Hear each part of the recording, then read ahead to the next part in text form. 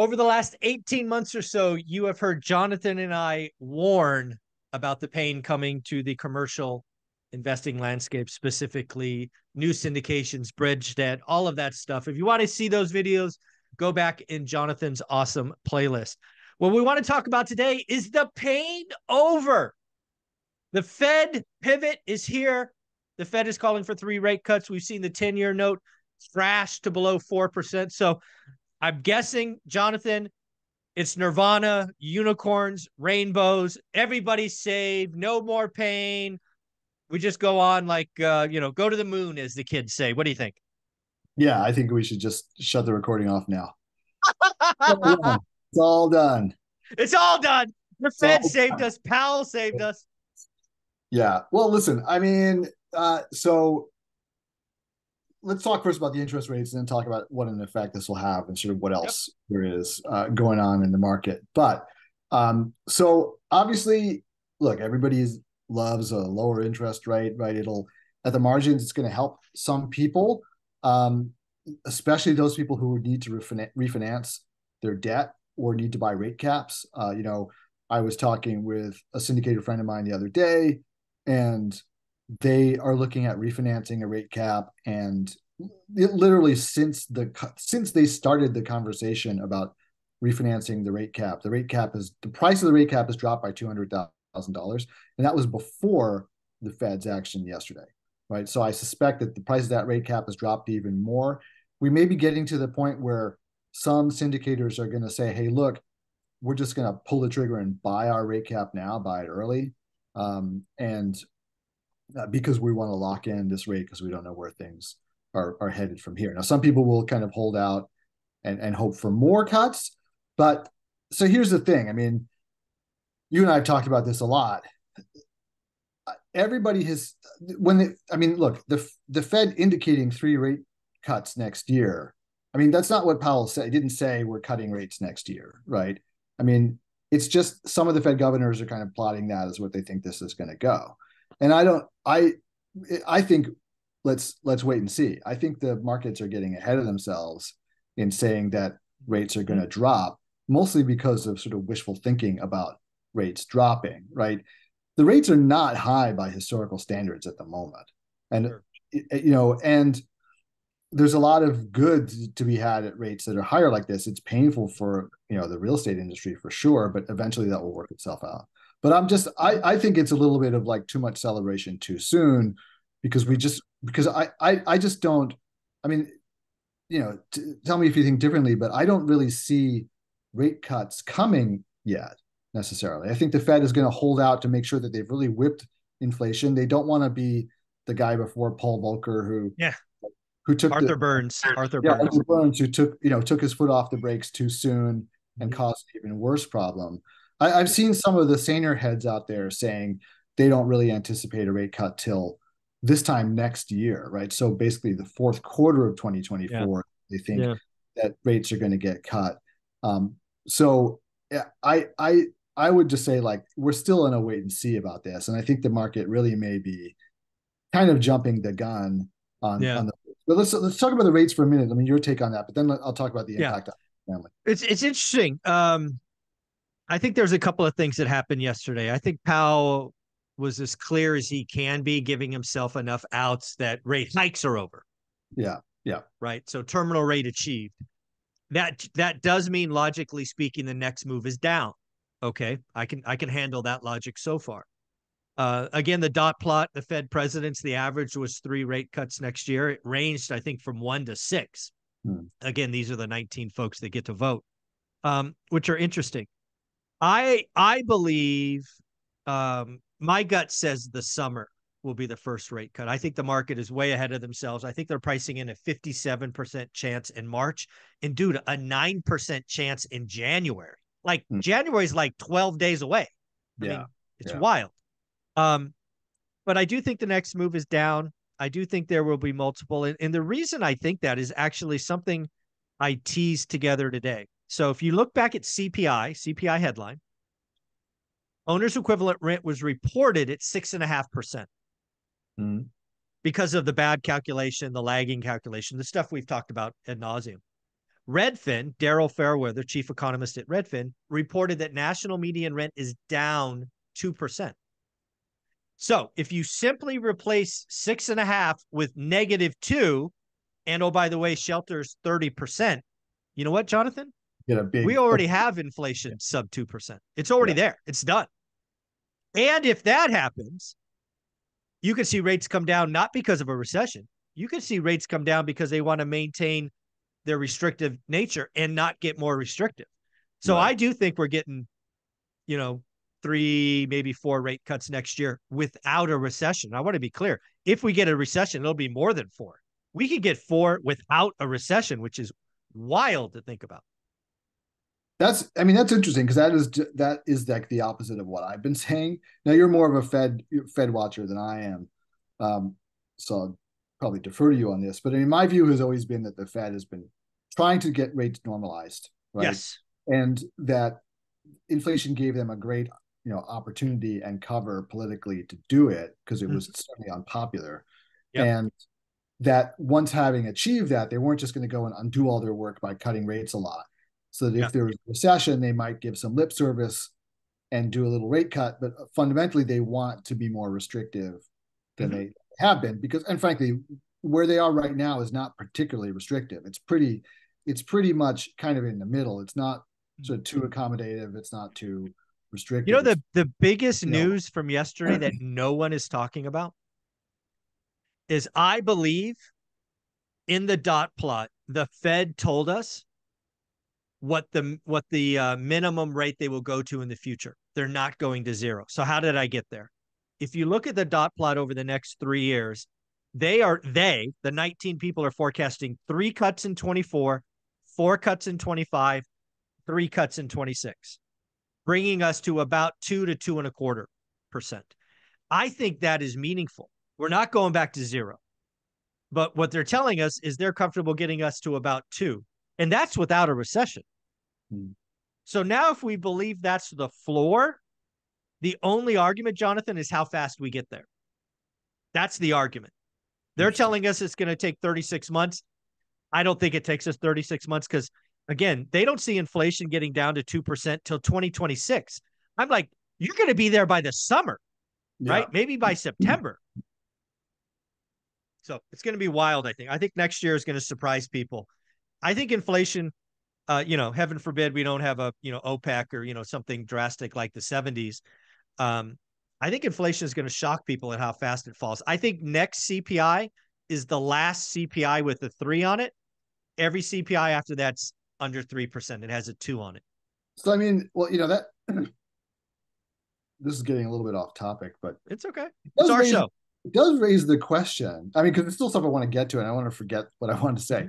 But it does raise. Do you remember? So, a couple of years ago when inflation really started raising its ugly head, and the Fed was saying this is transitory, and then there were all these people screaming and yelling, "This isn't transitory," blah blah blah blah blah. And then, well, now within 2 years, the Fed has brought this under control. So it kind of raises the question again. Well, maybe it was transitory. I mean, how much was this related to just the boatload of supply money chain and got dumped on people, plus the supply chain, and all that stuff has basically worked itself out now with a little help from the Fed tightening. Sure. But stuff like, even if you look at apartment rents, 2021 and 2022, apartment rents went up 20%, right, or more in certain markets. And now we're seeing declines. It just wasn't sustainable. Of course, it wasn't sustainable. Yeah, right. So, and there had to be reversion to the mean on that, right? Of course. Yep. So that really has nothing to do with the Fed or with anybody else, it just I think it's the speed. I think you can give credit to Fed for accelerating that process. I think reversion to the mean happens regardless. I think you can give the Fed a little credit for making it happen sooner. I think that might be fair.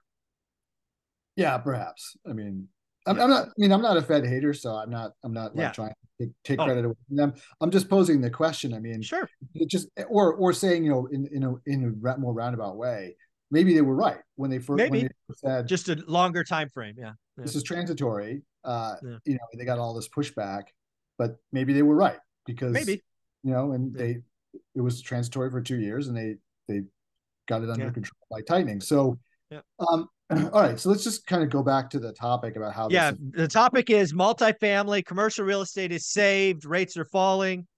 The world is okay. Back to the moon. That's this video. Yeah. So, I mean, okay, well, let's take it. This is a multi-part sort of question, right? So let's try to take it in order. Um, as far as what's happening right now, as I mentioned before, I mean, this will definitely help people in terms of their rate caps. Maybe you'll see some owners starting to think about listing their properties again because maybe Interesting. we're going to get a better pricing than they would have now with rates being lower, right? That's I interesting. mean, I've seen the counter argument too that this is going to maybe encourage this dot plot is going to encourage owners to just hold on to their properties until. Yeah, hold on one more year, right? Yeah, exactly, just to try to get the full benefit of these rate cuts if they can Yeah. hang on. Yeah. But Well, let's actually talk about the pain because I want to go there first. And I actually want to go back to transactions because at the end, I think that might be a fun conversation. yeah, But when we talk about the pain, I think last week we did a video talking about the real deal, right? The real deal has been on top of all the syndicator pain. They're creating cartoons of all these GPs that are blowing up. We're seeing more and more foreclosures in Texas, of all places. I read about more yesterday. Does that stop? And in my opinion, if your debt service is already below one DTR, right? DSL, This yeah. doesn't save you. If you're Yeah, already in trouble, doesn't this save you. this will save people who were close to the line, right? Yes, but not But over. not people who are well under the line, right? So, Correct. and the thing is, so think about it this way. I mean, when people were buying, buying properties at three caps because they were getting debt in the threes, right? Right. Their debt had a three in front of it. Absolutely. Yeah, and now the debt has, even if the funds rate is at four, when you put in the spread for the more, and spreads are Yeah. very high right now. This is another thing Yeah, a they lot are. of people are not focused on, right? So typical spread is about 200 basis points, give or take. It sort of fluctuates between about 150 and 200. Sure. Right now, it's at 285, and Yep. and so what that says, this is something I think not a lot of people are really focusing on. Everyone's going, well, look, the Fed rate is dropping. We're going to have these Mm-hmm. rate cuts, like woohoo, right? But Mm-hmm. the banks are looking at that and they're saying, we're not so sure. Right. So we're going to put this big ass spread in here Mm-hmm. because we don't think that the rates are going to drop that fast, right? Yeah. So we want to make sure that we're protected in case they, Yeah, I've talked about this a lot on my channel because, again, in the residential space, the spread was over 300 basis points yeah, for almost a year, and the average is 180. The reason that's important is there was over a point drop just in margin. And what I've been saying for quite a while is the banks have to believe the Fed is done. yeah, I think yesterday was a watershed moment. I think Powell said as clear as he can, the rate hikes are over. The dot plot shows rate hikes are over. And just yesterday, um, we saw a huge drop in the 30-year mortgage rate. It went from like 7.08 to 6.82, and wow. the margin fell to 282 basis points. So we might be on the cusp of margin compression. And then if you get the follow through with rate cuts, dude, Jonathan, we could be sub 6 by the summer. This is wild. So I mean, listen. So I guess the thing is in the spread, and the spread is the thing to watch, and we should watch it Yes. from here on in. I think the spread is telling us what the banks think is going to happen, Mm-hmm. and so you may wind up the spread may still be high because the markets may be more aggressive about where they think the Fed is going than the banks are, Yep. right? So the Yep. spread Agreed. in commercial, right? Maybe Mm-hmm. maybe residential, it's obviously it's a different market and different spread, but the Sure. spreads remain high. So the point I wanted to make is that you're still looking at mortgage rates over 6 Mm-hmm. and close to 7 even. And Yeah. if your existing debt has got a 3 on it and the refinance debt has got a 6 Yeah. on it, you still have a Yeah. big problem. Yeah. And Yeah. You don't have to break the cash in refi is not 50 million, it's 38 million. yeah, It's still a problem. and the cap rate still has to reflect the cost of capital. Correct. So the cap rate is also working against you. So Yeah. the point is here. So just on the interest rate piece of this, the point is, well, yeah, lower interest rates, they help a lot of people, but Mm-hmm. do they help enough? Probably not. They probably are only helping some people who are really on the margin, they're on the bubble, but Yeah. the people who bought at the top of the market are still not out of the woods by any No. stretch. Mm-mm.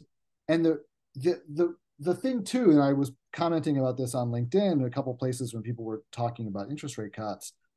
I said, look, this is only, and as I've mentioned on this channel many times before, this is only one of several headwinds that are facing multifamily right now. Correct. And any one of these headwinds would have really caused pain. And we've got all of them at the same time. So the rate hikes are just one piece of it.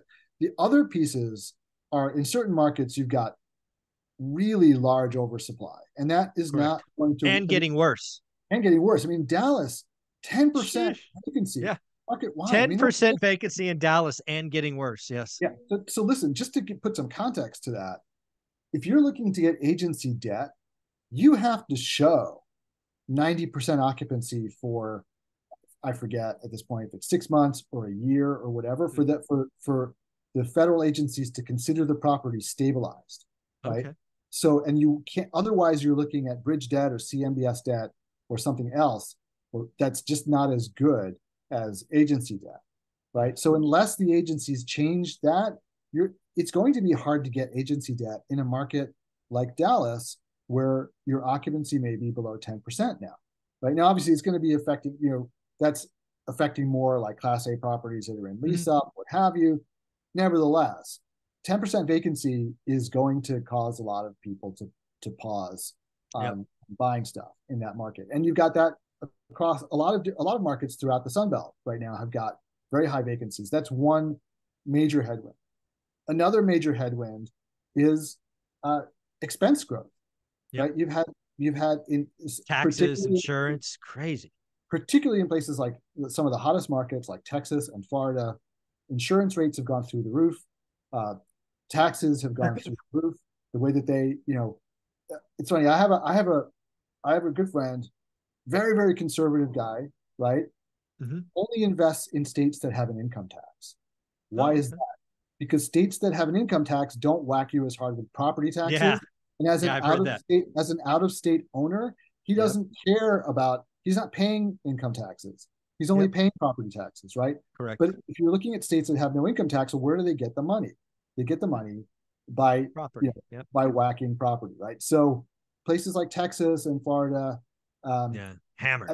They're getting hammered, right? And then insurance are getting hammered, and labor costs are getting hammered, right? So it's all bad.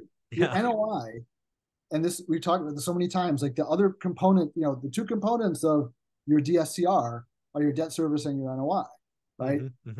What we've had now is debt service going up and NOI going down, which is like the worst of all worlds. Now maybe there's a little relief on the debt service piece, but the NOI is still there, right? And it's going to take, and you can't grow your rents now, right? Because you've got too much occupancy, you've got too much vacancy, you've got, you can't raise rents in a lot of markets, right? You've got outright rent declines, as you were just mentioning about for the CPI. You've got outright rent declines in a lot of markets, particularly the Sun Belt. So the pain is not over, and the way that the pain is not over. I tried to open this with just a crazy saying. It is not over. I don't even think it's less worse. I think there's a couple of people at the margins that might be saved, but it is such a small increment. There's still plenty of pain coming, lots of sins to be paid for. Also, Michael, you know the way that this works too, because you've been around, right? When you look at like the Great Recession, right? The pain lasted for years, right? Years. A lot of it doesn't even hit till after the quote unquote recovery has started. Correct. Right? So the economy may be doing better, but the pain is still catching up with all these owners. So I don't, even if, let's just say rates go back to zero, right? Sure. Okay. There's still going to be a lot of pain. There's still going to be people getting foreclosed on. There's still going to, because of all these other issues that the industry is still faced with. And we're not clearly going to zero, right? So clearly not going to zero. Yeah. So again, I think there's plenty of pain. I want to go back to an idea that you brought up earlier that I hadn't thought about. What it might mean for sellers. Because again, I think in residential and commercial, transactions have been few and far between. At least in residential, we set a cycle low at 3.79 million for existing sales. We were at 6.2 million to give you a scale. Commercial, same thing. I'm talking to commercial brokers. There's nothing to do, right? I'm getting phone calls almost every day for my commercial buildings. And it's interesting to think about the sellers. Let's think about sellers who bought in 2010, 11, 12, like I have. We've owned our assets for a decade. We have plenty of margin. You know, might this bring new not troubled inventory, not distressed inventory. Just hey, I'm an owner. I'm getting up in age. I'm thinking about selling. I think that's an interesting riddle. When do you think they come back? Yeah, I mean, well, given the fact that a lot of them are there already, I mean, like the hotel stuff I'm looking at is that demographic. If the people who are just Okay. like, I'm done I'm now. done. Doesn't matter. I'm It done. doesn't Yeah. matter. And I've got look in the grand scheme of things, if my profit on this property is 1.2 is only 1.2 million, and I had been expecting 1.4 million, Yeah. and Right. but I'm ready to retire. I just want out. Like Yeah. Okay. they're not holding on for 2 more years of Yeah. like They're not holding on for the last 100 grand. Yeah. yeah, because they've made the decision already that Yeah. they want. They're mentally there. Okay. And so those people are already out there. Now the people who are kind of like thinking about this, who are like, hey, I want to retire, in a few years, some of them might be starting to think, okay, well, look, the environment's getting a little better. But I still think there's a wait and see with those folks too. Yeah. I think You it's know, yeah, I think you're right. I think there's another year. I think a lot of the because when you get into a market for this long, you talk to lots of other owners and most of them are actually older than I am.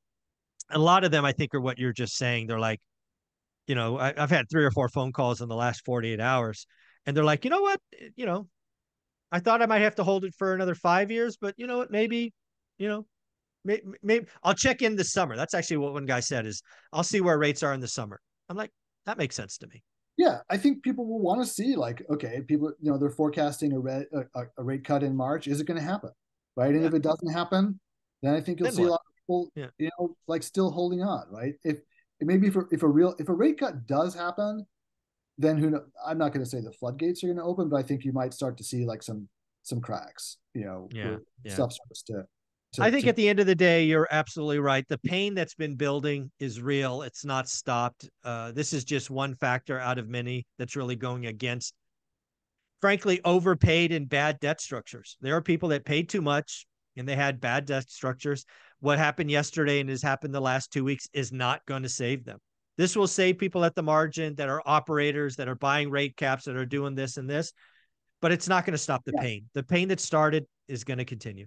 I think you're right. I think the property that's going to start coming to the market when things do loosen up is going to be the the long-term held property with low basis Yeah. by people who were just ready to move on, and they're deciding, okay, things are a little better.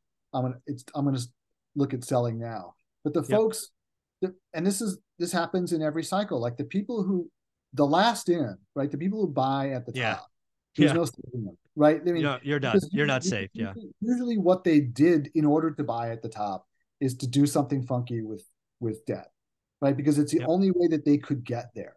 And Yep. so those people, it's just too bad, Yeah. Agreed. like They got to learn the lesson, pay the price, and move on. Yeah. yeah, unless you are a really good operator, or you're You're like, independently wealthy and you could write a check for 40 million to save your building. Yeah. yeah, I mean, and there are people out there doing Yeah. that, but there are Sure. people Oh yeah. funding these properties themselves. Yep. Um, but there are definitely the people who did the worst structures and bought at the worst time are going to be the This worst. doesn't save them. Jonathan, where can people find you? So if you would like to get on my investor list, please Google Two Bridges Asset Management LLC and fill out the investor form there, and we can jump on the phone if you like. Or you can come to Apartment Investors Club on Facebook and join my group there. And there's other ways too, but I'll just leave it with that. Thank you, buddy. I appreciate you.